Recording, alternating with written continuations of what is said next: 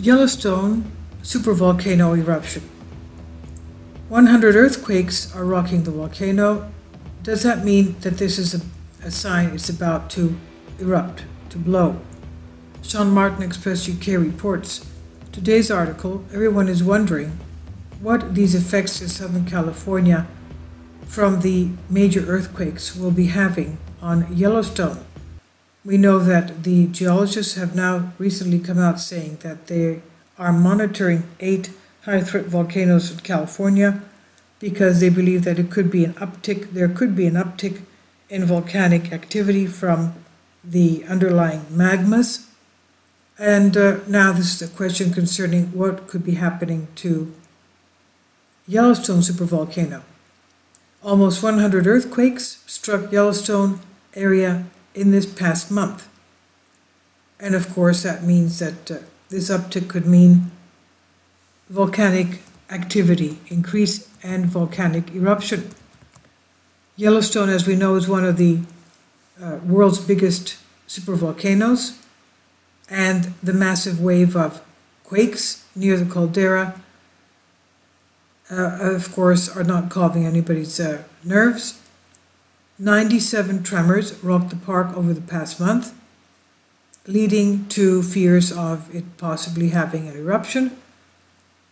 The tremors have been relatively small, but some seismologists feel that the quantity of earthquakes is more relevant than the size of the earthquakes when it comes to precursors of a volcanic eruption. Now, we saw various signs of very frequent earthquake swarms in the South California area for months. We've been reporting this on months. Earthquake swarms here, there, and everywhere in Southern California. And then after the 6.2 Cascadia Vancouver Island earthquake, exactly 13 hours later, on July 4th, we had the 6.4 magnitude, and the day after that, 7.1 in Ridgecrest, in the area of the Coastal Volcanic Field. So the Portland State University geology professor emeritus Scott Burns said concerning the spat of small earthquakes around the supervolcano of Yellowstone usually means that magma and gases underneath the surface are trying to navigate out. They're trying to come up, find an exit to release themselves.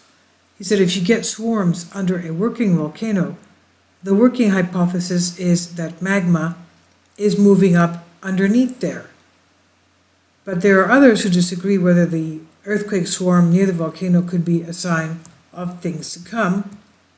There are those that believe that it's just normal activity. So Jamie Farrell at the University of Utah, Salt Lake City, believes it's just part of the natural process of what Yellowstone supervolcano goes through. She says earthquake swarms are fairly common in Yellowstone. There's no indication that this swarm is related to magma moving through the shallow crust, end quote. And so if this supervolcano, which is situated at the northeast corner of Wyoming, next to Montana and Idaho, if this were to erupt, in this case, considering a super eruption, that means an immediate 87,000 people in the vicinity would lose their lives, and 2/3 of the United States would immediately be made uninhabitable, according to an eruption simulation from someone called Underworld. Now, the large spew of ash, of course, into our atmosphere would block out the sunlight, directly affecting life beneath, creating what was known as a volcanic or a nuclear winter, and the massive eruption could be a staggering 6,000 times as powerful as what we saw from the volcanic eruption of Mount St. Helens that took place in 1980 and deposited ash in 11 different states and 5 Canadian provinces. Now, if the volcano explodes, of course, climate shift would take place, as a volcano would spew massive amounts of sulfur dioxide, which block out the sun's rays, and which can form a sulfur aerosol, reflecting and absorbing sunlight. So, We don't know. At this point, it's just a little bit early to tell.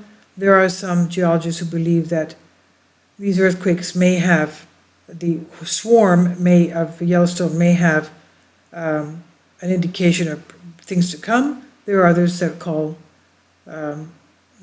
believe that this is just the normal cycle of what happens in Yellowstone.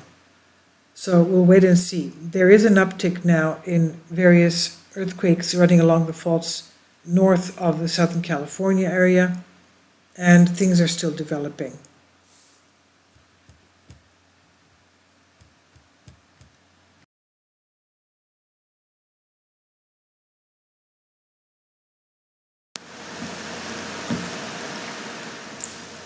If you'd like to join me on my Patreon account, you will hear content not covered by mainstream media. These riveting stories will be based on my research, and I will state my opinions and give my personal insight on diverse and controversial subjects and world events not covered by mainstream media, and not supported by YouTube guidelines. So whatever I have on my Patreon, most of those will not be on my YouTube channel. Please consider becoming a member today.